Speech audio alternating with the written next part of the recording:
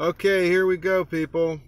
Are Mormon temple ceremonies stolen from the Masons? This video was produced by Saints Unscripted. So it's the guy I referred to recently as Dishonest Dave, I believe, or Deceptive Dave, and a guest who's got his own channel that Dave is very impressed with. So this is a big topic, and let's just start off and notice how they set up a straw man right at the beginning. Oh, by the way, let's keep this in portrait mode on your phone for best viewing, and then you can just give it full size. That's probably going to be the best way to view this, because that's how I'm doing it. Okay, so landscape is not going to be the greatest way. So the straw man, are Mormon temple ceremonies stolen from the Masons?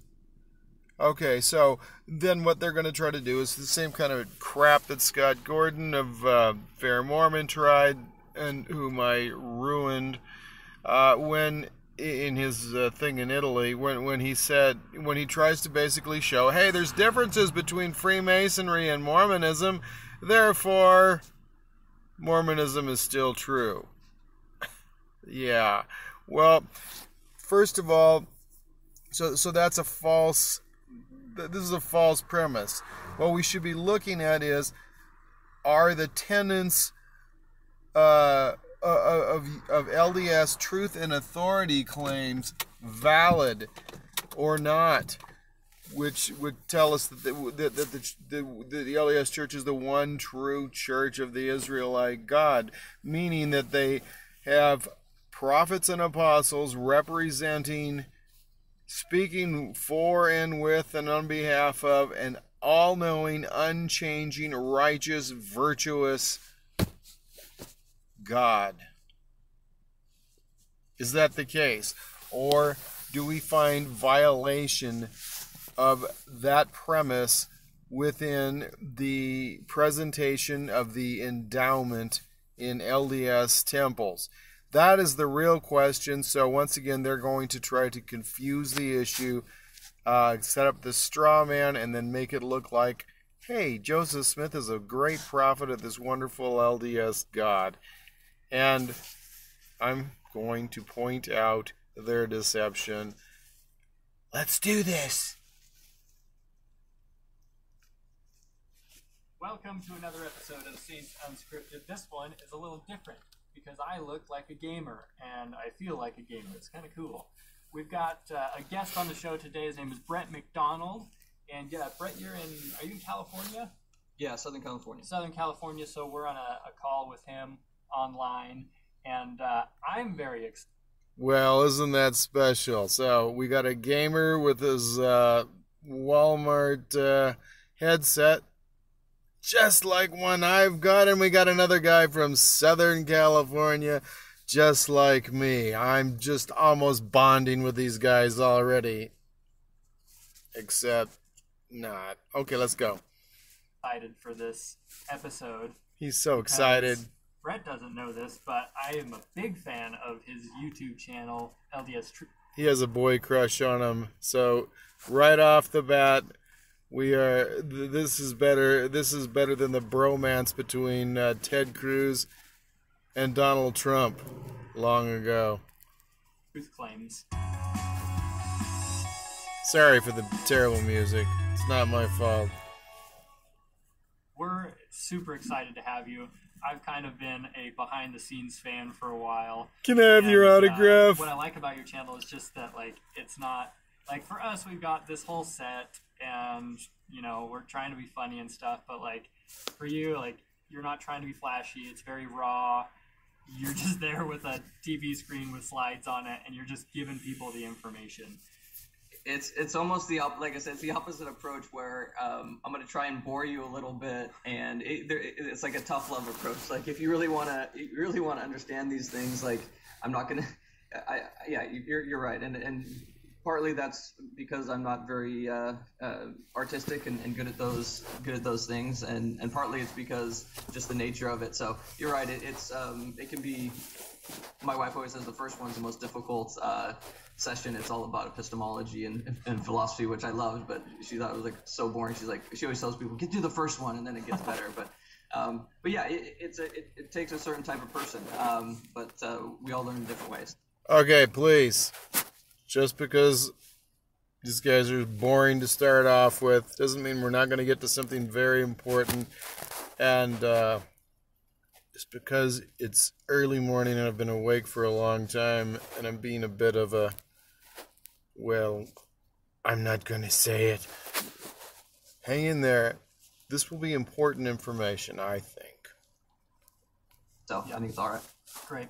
So I want to talk today about an extremely controversial topic, and that is some of the criticisms related to Joseph Smith and Freemasonry. And I know that you have at least one video on your channel about this, and I've seen it, I think, more than once. We don't have a ton of time to talk about it right now, so I would redirect anyone with in our audience with deeper questions about this to check out his video on it. We'll put a link to it in the description, because that's a solid 50 minutes or so of really good information. But just to jump right in, Brett, so one of the major criticisms of Joseph Smith is that because there are so many specific similarities with Freemasonry in our temple ceremonies, specifically the endowment ceremony, Joseph's claim that the ceremony was of divine origin or revealed to him by God, a lot of people assume that must be false, and he must have just plagiarized things from Masonry. What's your take on that?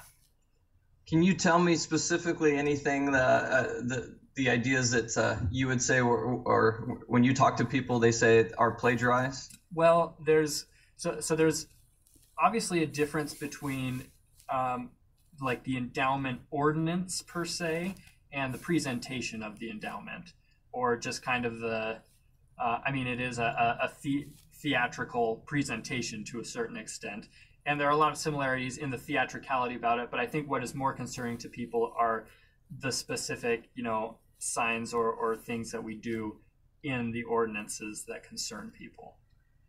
Yeah, what's really interesting, and the reason I asked you that question is that I couldn't do this in my presentations, but when I talk to folks individually, I really like to ask questions because oftentimes what I find is that maybe they've literally read a website or something, and so what concerns me is a lack of understanding about both topics, both where the temple came from and Masonry. Mm-hmm. And so it's really difficult sometimes to even have a conversation with people. Because you're operating on different foundational premises. Totally different way of writing. So for instance, why is it, do you think, that this was not a criticism of the early church? So Joseph Smith, 2 months after being elevated to a Master Mason, does the first endowment in the same place where he was initiated as a Mason. Now, why is it, do you think, that all those early people that went through both, because there was tons of crossover, the Masons got angry at the Mormons because too many of them were becoming Masons, and that there was a schism for about 100 years there between the two organizations. But there was massive amounts of church members that were becoming Masons and then also going through Joseph's temple initiation. So the question is, the people that were closest to both traditions, why is it that they had no concern over the idea of Joseph presenting his endowment?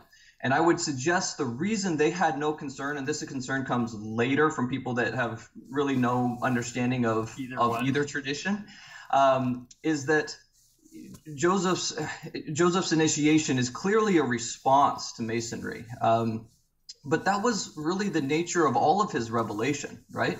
So think about how we get the Book of Abraham, right? Mm-hmm. Book of Abraham, he's intrigued by these mummies and scrolls that he finds, and boom, he produces the Book of Abraham. How do we get the Book of Moses, and particularly the Book of Enoch that we have in our Pearl of Great Price? Well, he's retranslating the Old Testament, and boom, out comes a portion of the Book of Enoch. Mm-hmm. Okay, so I feel like they're deflecting here, and so he's going to try to rationalize that Joseph Smith has a revelatory process that makes it okay that he joins this Luciferian religion of Freemasonry. Of course, he's not going to mention that it's a Luciferian religion, at least not in the portion of this that I viewed before I started this, which was probably less than half of their presentation. So, does that make it okay? No, we still have the same situation. We've got the LDS Truth and Authority claims that Joseph Smith is representing an honest God, an all-knowing and unchanging God, and that he has access to direct revelation from him. And we see over and over that there is also a pattern of him going to the Lord, as we are told, for answers, even for people's lives, where should I serve a mission, that sort of a thing. But now he's saying that this came because it's a response to Freemasonry, a response, and why were people not bothered? I don't know. Maybe people were bothered. That's an assumption that he's making. Heber C. Kimball called the Temple Endowment celestialized masonry. People were very gullible. Joseph Smith and Sidney Rigdon took off in around 1835 after the Kirtland fake bank failed. They took off to Canada, and when they came back, about half the members of the church were now following a 16-year-old girl using a magic rock, a magic seer stone. If those people weren't worried about it, that doesn't really change. That doesn't change anything. So he's kind of obfuscating the point. The point is that Joseph Smith did copy a number of things from Freemasonry. Freemasonry is a Luciferian religion. It is a religion, and the God of Freemasonry is proclaimed by top Masonic leaders in Masonic literature to be Lucifer. Okay, so for the Mormon prophet, the prophet of the restoration of the gospel of Jesus Christ, as Kwaku likes to call it, which is in harmony with what the LDS leaders would say, included the fact that instead of going straight to this Israelite God for revelation on how to empower or endow the members of the church or the saints with power from on high, he wound up in the process of that joining another religion. Remember, he'd been commanded to go not after them when we are referencing other religious leaders. Those were Christian leaders. These things are coming from Freemasonry, whose God is proclaimed to be Lucifer. So he goes to the Luciferian religious leaders. He goes and he joins their sect. He joins and becomes a Freemason. He makes vows that are connected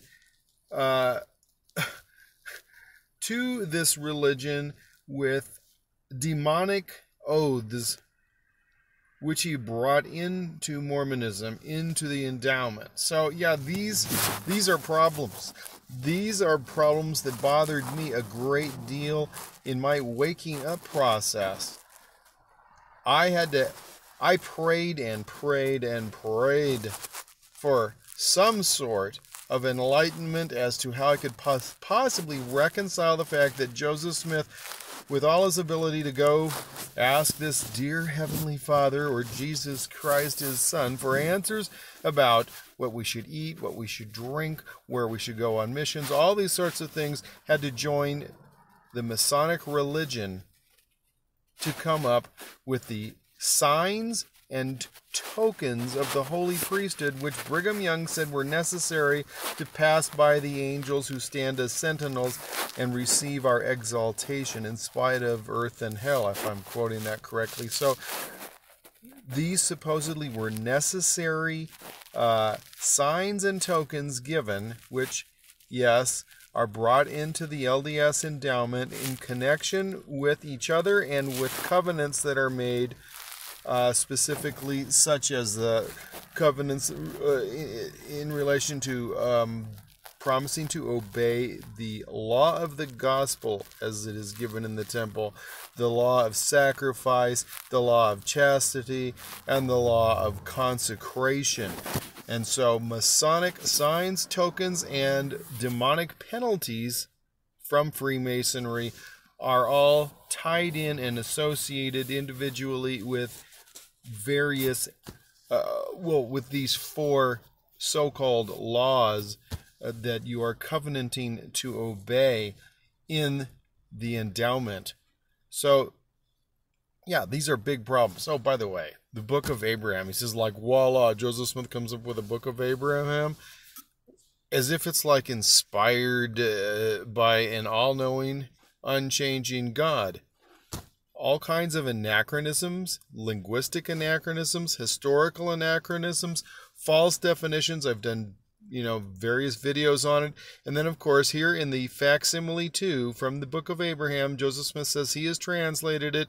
Egyptologists have a completely different translation, but Joseph Smith's translation, and we see this arrow, we see this orange, square here, and it's pointing to where it came because it's upside down in that portion of this circular facsimile. What we see, okay, here, and what is this this guy with the bird head sitting on a chair or a throne, and Joseph Smith says this is God the Father, or Elohim, sitting on his throne, and he's talking to two male figures there in this, the Holy Ghost and Abraham, and he's talking about the grand key words of the priesthood.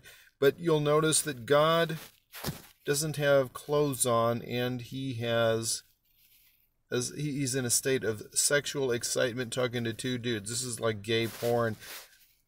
I won't worship this God. This is like the gayest thing I've ever seen in my life. That's disgusting. So, that's Joseph Smith's voila inspiration, according to this guy. But that's the kind of stuff that this guy is using here to say, okay, great, Joseph Smith looks at these papyri that have nothing to do with Abraham, and voila, God inspires him to interpret them as God talking to the Holy Ghost and Abraham in a state of sexual excitement and naked.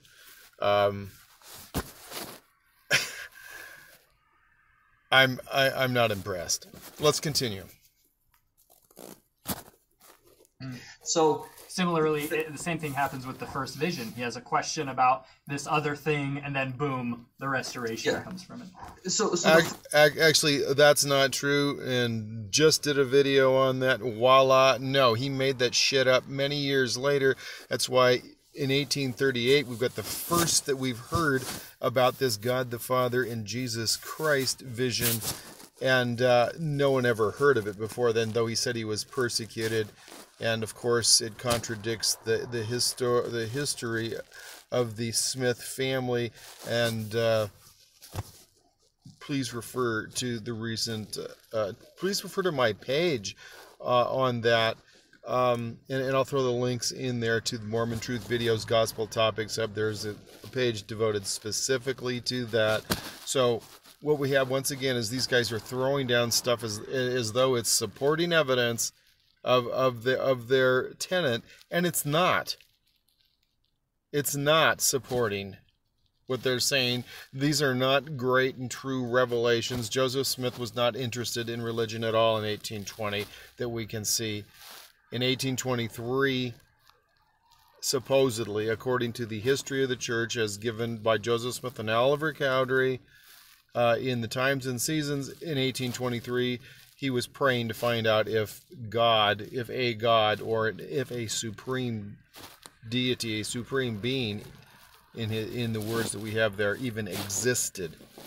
Yeah, so watch that video, look at that webpage. These guys are are just spewing trash that is not actually supportive of their claims when you investigate it. First idea, the first concept is just this idea of what do we mean by revelation? Is revelation in our tradition? Does it happen that, you know, God, whatever divine being, just shows up on someone's doorstep that has no interest? He's a Mormon saying God, whatever, some divine being, in anything, right? And he's like, here it is. Well, in our tradition, that's really not what we see at all. In fact, what we see is this dialogue between humans and the divine. I would point to even mistakes in our tradition, like the priesthood ban, which was clearly, you know, a racist policy because the members of the church were racist. And what did it take to overcome that? Well, it took a large enough portion of people in authority to go to God and really get there and overturn that. In other words, often people say, why wasn't it immediately struck down? Why didn't God immediately come down and say, this is wrong and you should change it? Well, what we see is that, like, we're largely left on our own to a large extent. And that includes people in authority, includes people with prophetic authority.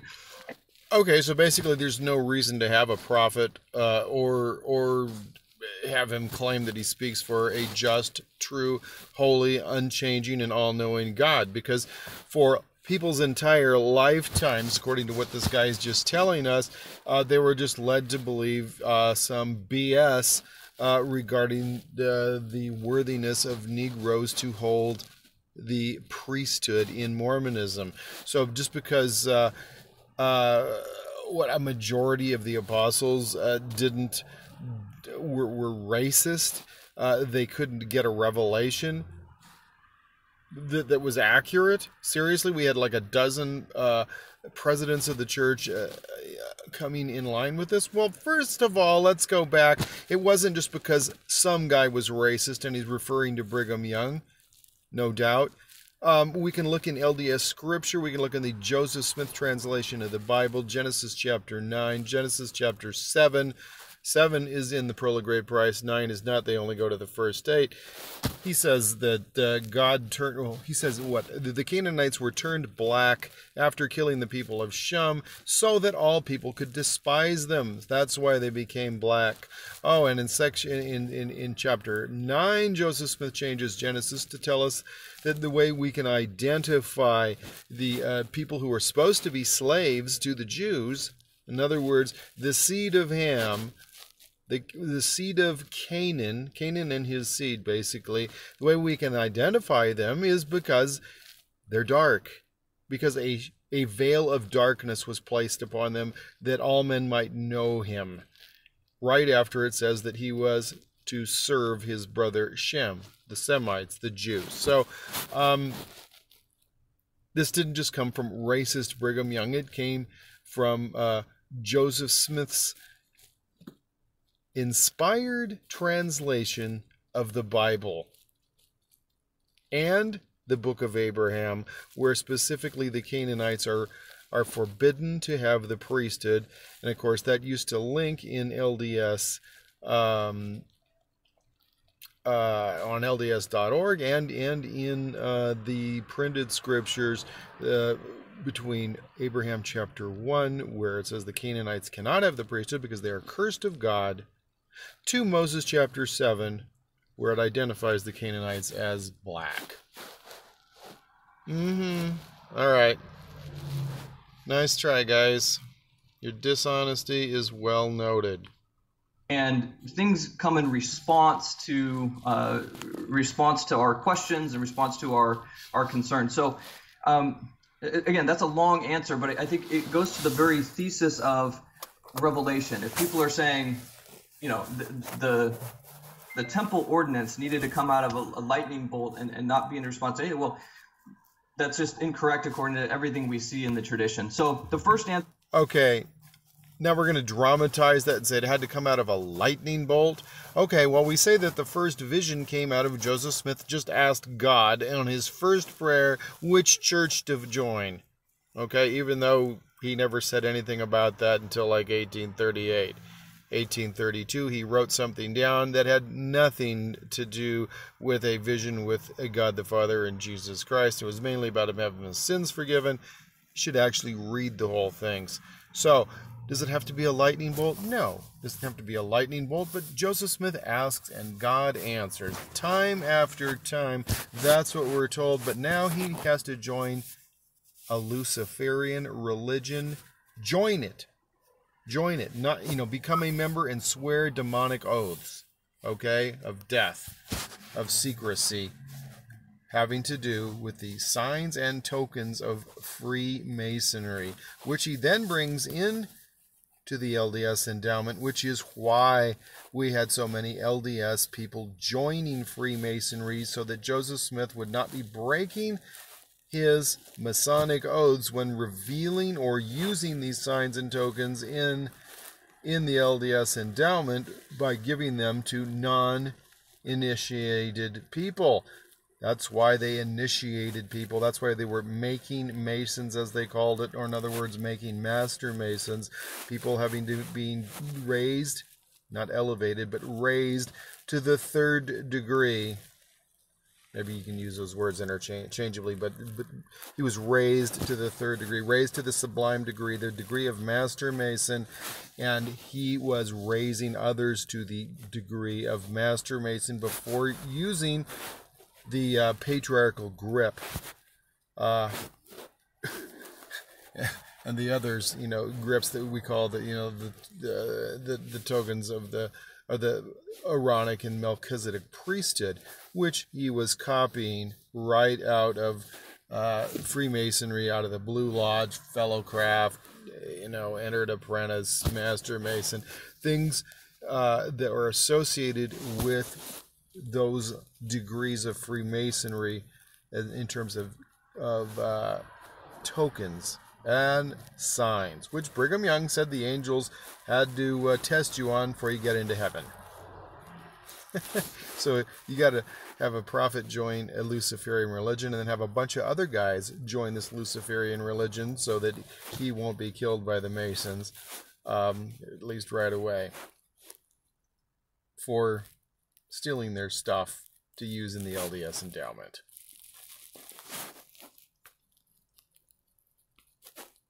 So God should have just revealed this straight to Joseph Smith, or sent Angel Moroni or Angel Nephi, or one of these guys, Elijah, somebody down there to show him this stuff and give him these signs and tokens if they were the same ones that the Masons were using, rather than make him join a Luciferian religion and enter into their wickedness.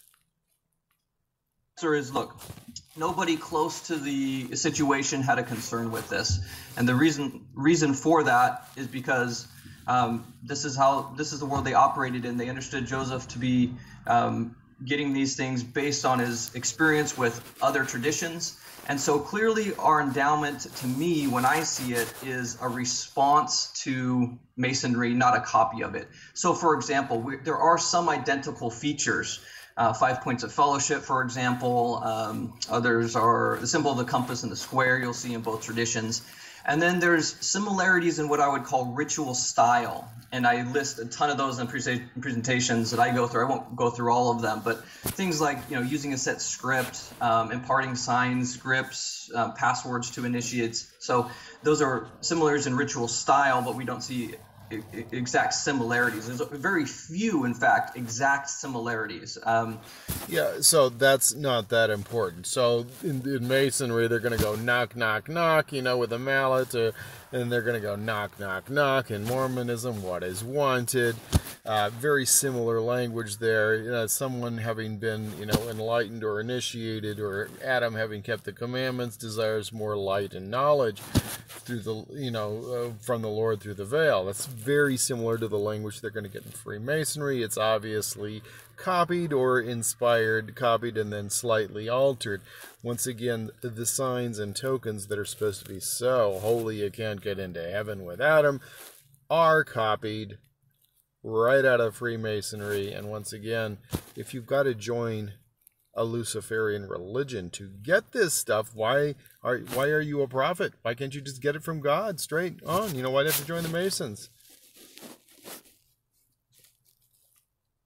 Two of the grips are exact similarities. Symbol of the compass square I mentioned. Has it a name? There's some specific wordings that is. And then there's a lot of similarities in style. But then the two traditions really separate really dramatically. You know, if you know about me. Which doesn't matter at all. The point is, he joined a Luciferian religion to get some portion of the LDS endowment. That's the point.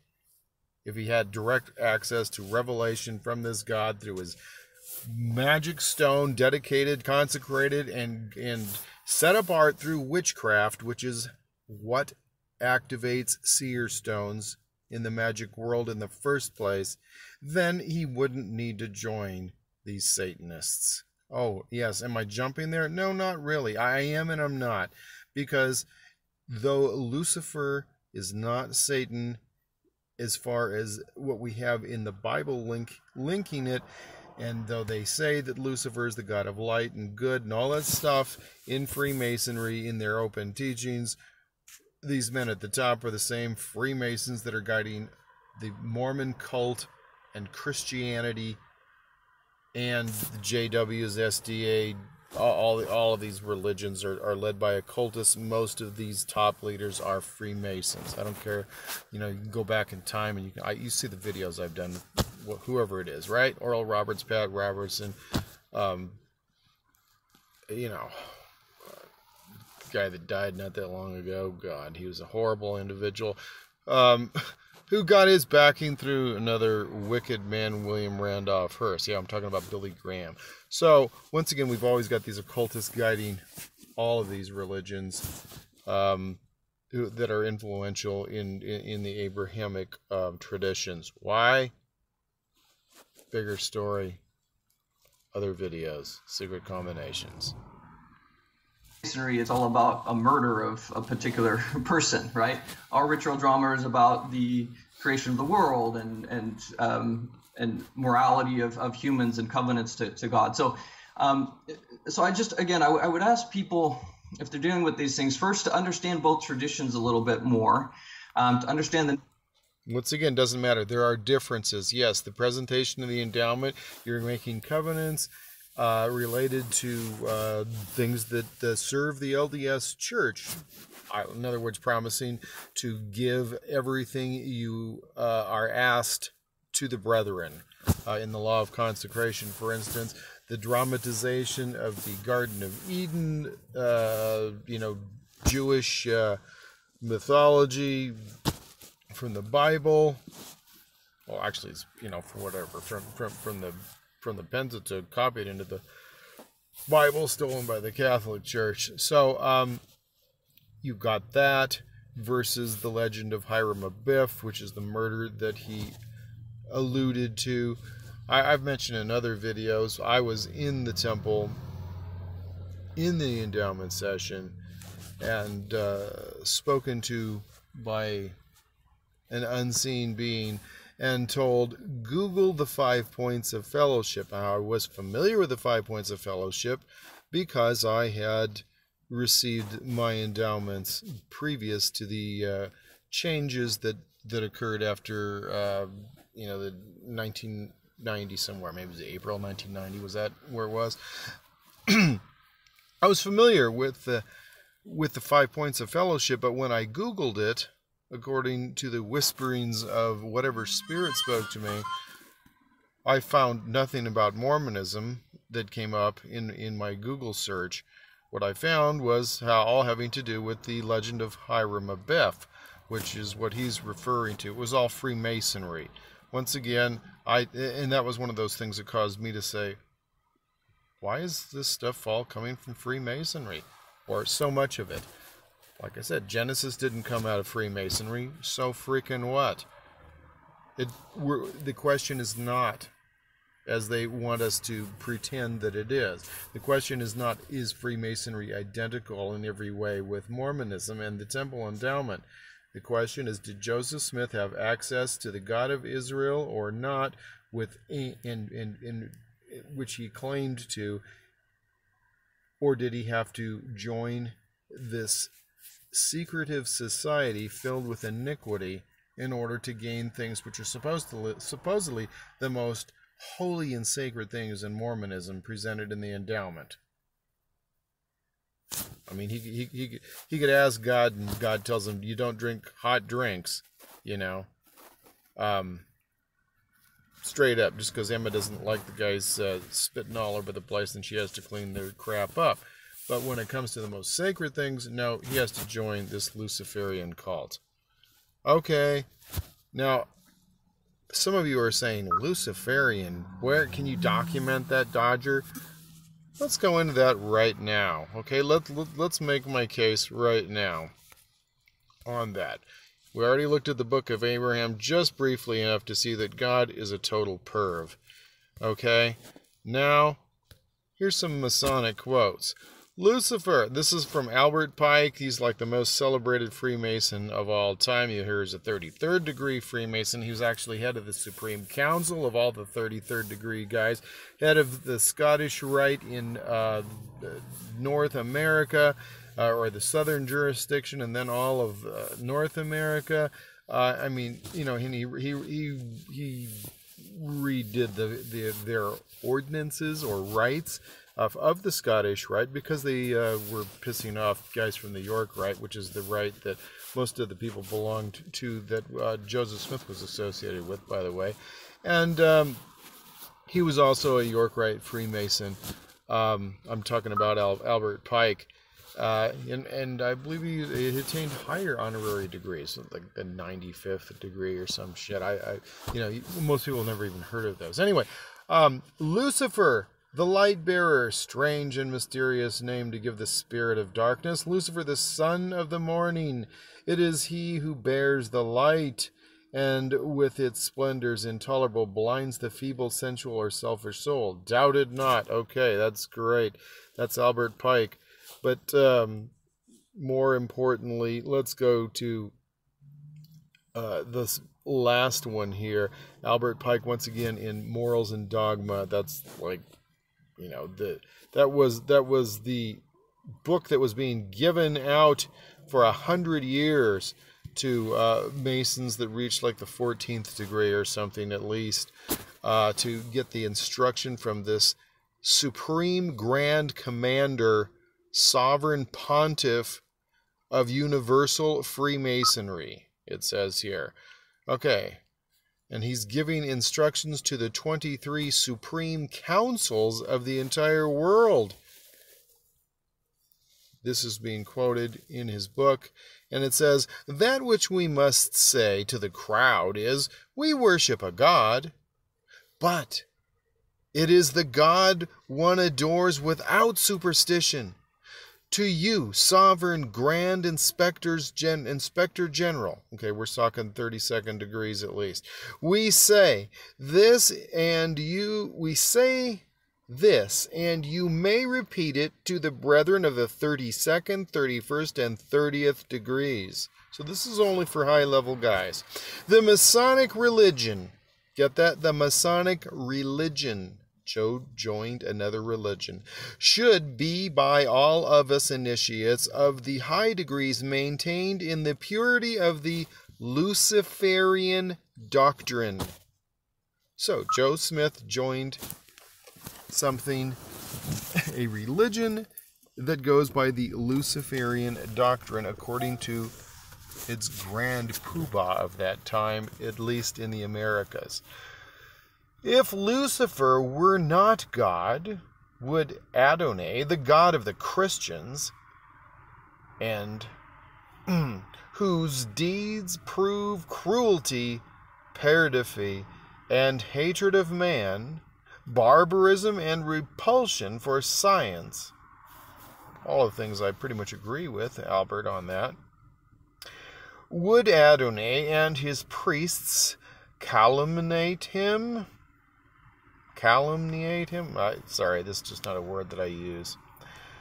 Yes, Lucifer is God, And unfortunately, Adonai, which means my Lord in Hebrew, by the way, and was the word used in the Bible by the Jews, other than Elohim, which was also used so that they wouldn't be using Yahweh or the Tetragrammaton, YHWH.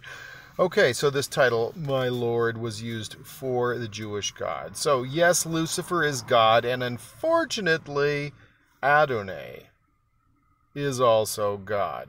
For the eternal law is that there is no light without shade, no beauty without ugliness, no white without black.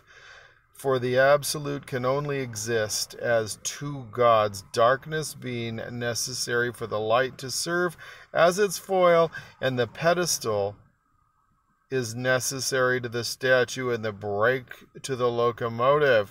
So what we're looking at there is pure Luciferian doctrine, and it's taught in the temple by Lucifer, saying, you must learn to comprehend opposites. He's telling Eve, he's teaching Eve, for you to know pleasure, you must know pain, etc. And he goes through several examples there. And that's this same Luciferian doctrine. And we find also that there must be opposition, and there must needs be opposition in all things. We find that quote in the Book of Mormon, and yes, we've got Luciferianism taught in the Book of Mormon. Okay. So Lucifer is the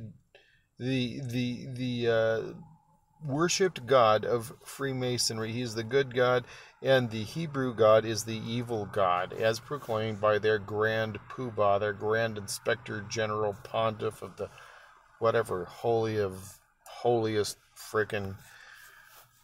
Yeah, it's ridiculous how grandiose their titles can be. Okay, let's just show a couple more high-level Masonic codes. Palladianism. Now that's a particular rite, by the way. I believe it was developed by Albert Pike. Palladianism is necessarily a Luciferian rite. Its religion is Manichaean neo-Gnosticism, teaching that the divinity is dual and that Lucifer is equal of Adonai, with Lucifer, the god of light and goodness, struggling for humanity against Adonai, the Hebrew god, the god of darkness and evil. Albert Pike had only specified and unveiled the dogmas of the high grades of all other masonries, for in no matter what rite the great architect, that's the god of masonry, that's Lucifer, the great architect of the universe, is not the god worshipped by Christians. Extract from Masonry Beyond the Light. That's Schneblum, so he's an apostate to Masonry, and he's a born again Christian, but he is quoting accurately. Okay. Again, here we've got Lost Keys of Freemasonry, Manly Hall, 33rd degree Freemason, it says here. Now, that I mentioned his book, Secret Teachings of All Ages, in yesterday's video, didn't I? When the Mason learns that the key to the warrior on the block is the proper application of the dynamo of living power, he has learned the mystery of his craft. The seething energies of Lucifer are in his hands, and before he may step onwards and upwards, he must prove his ability to properly apply this energy. What energy? The seething energies of Lucifer. Well, do I tell the truth or do I not, people? Okay, so the Masonic religion is a Luciferian religion seeking to keep pure the Luciferian doctrines within that religion, and Joseph Smith joined that religion in order to obtain the first and second tokens of the Aaronic priesthood, the first and second tokens of the Melchizedek priesthood, with their accompanying signs and penalties. penalties such as slitting your throat, ripping your heart and your bowels out, having your tongue ripped out, all kinds of really horrific, nasty, satanic crap. Do we need more? And the nature of revelation a little bit more. And then really what I get into is Joseph Smith makes very specific claims about the endowment. He says these things were had anciently. They were had before Jesus was on earth. He says that Jesus had them and gave them to his earliest followers.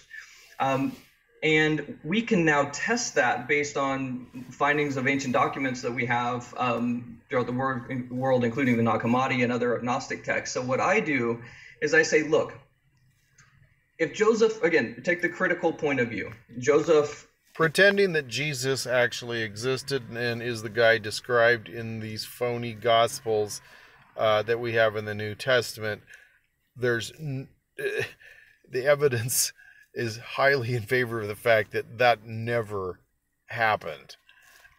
So this fictional Jesus character giving this information is not important or relevant. Were these things had anciently? Very possibly they were. We see arguments saying that Freemasonry didn't exist way back then, but the same knowledge or the same occult religious practices were had in many instances, and there are new twists on them, and they may have been passed down through the Knights Templar and the Rosicrucians to the Freemasons. So could that have existed? Yes. So what? Once again, Joseph Smith joins a Luciferian religion when Lucifer is condemned in Christianity and Mormonism. And Lucifer is portrayed to be the same individual as Satan in Christianity, though it's not supported by the Bible, and in the LDS Endowment. Joseph Smith's one of them, and they claim to worship Lucifer and that he's good, yet Joe makes him out to be the devil to please ignorant Christians in the endowment.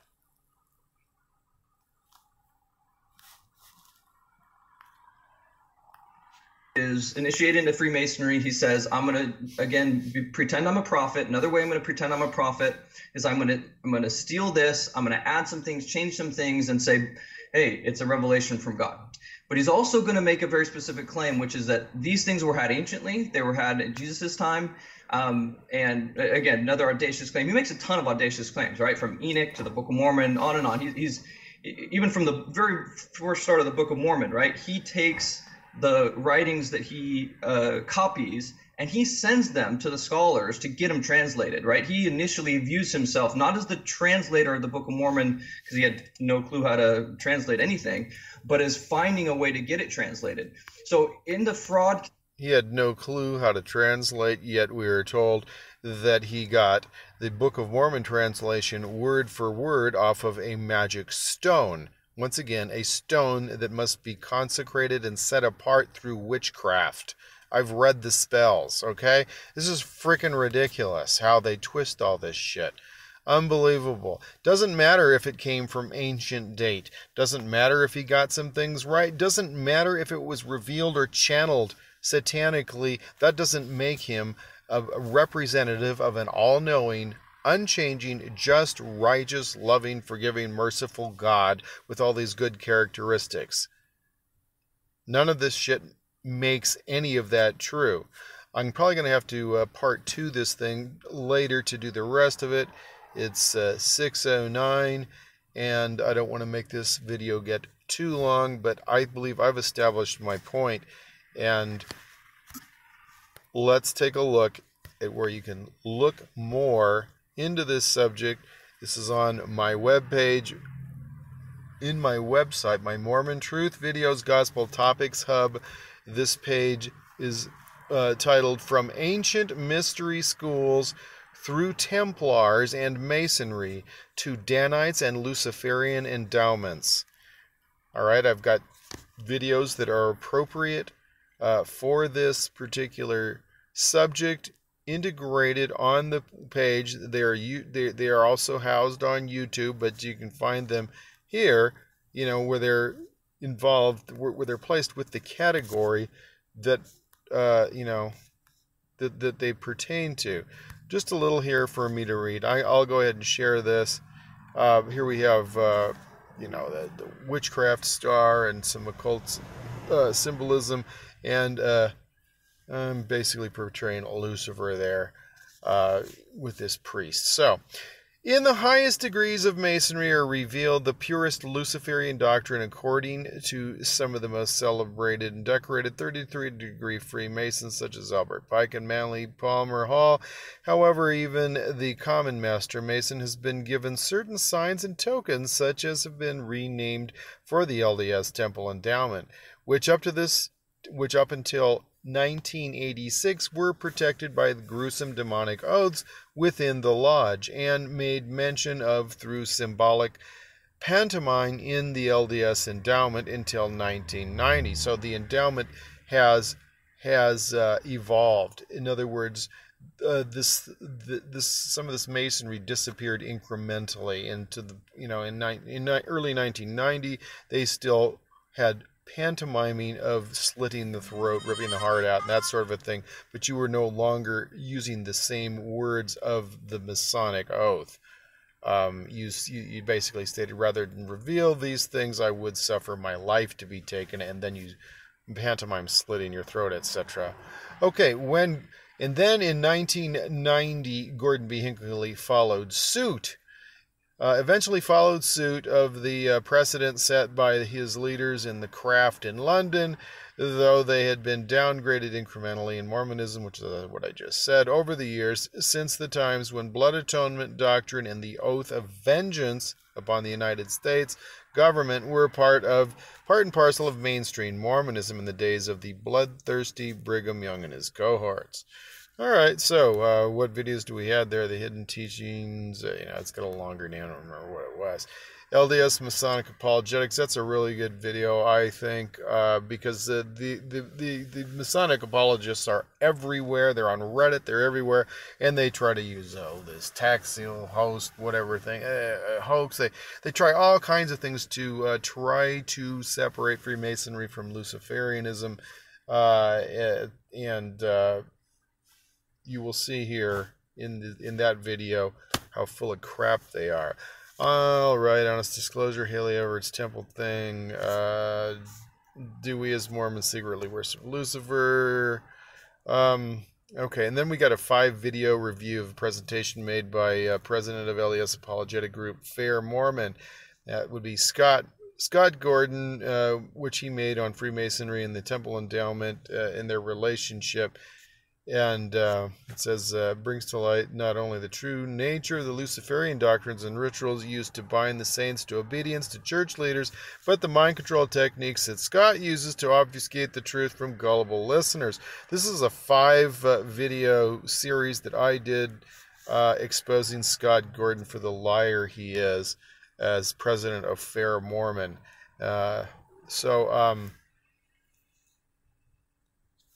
I think I did a pretty fair job there, and there's a lot you can learn about this subject, and so basically I'm using this video I'm doing today as a gateway to you learning more about this subject. Bottom line, Masonry and Mormonism don't have to be identical in the Temple Endowment or anywhere else for Joseph Smith to have been a copycat, putting a twist on things, and not representing an all-knowing, unchanging, righteous God. I'm Dodger Dave. Please like, subscribe, support, do all kinds of stuff to get this out there. I've been shadow banned, obviously, by Google and YouTube and Mormons up there in the hierarchy. And your participation is very necessary to spread this. Adios, amigos. Dodger Dave illuminating blah blah blah about the temple endowment signs and tokens there at the bottom one. If you haven't seen that, you might find it interesting. You'll see some of these signs and tokens being demonstrated. Why don't we just run that, and I'll just leave on that. Just the beginning of it here.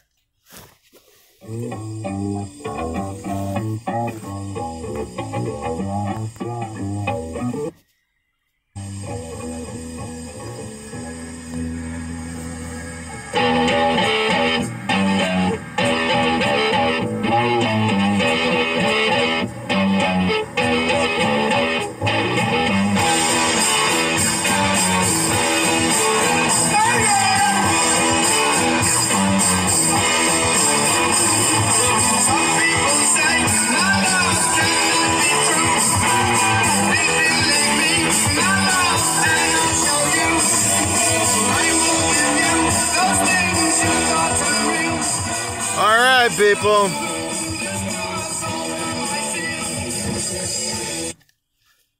You can see the rest of that one by going into my channel and locating it. It wasn't that long ago. I'm out. Have a great day. Take action. Thanks.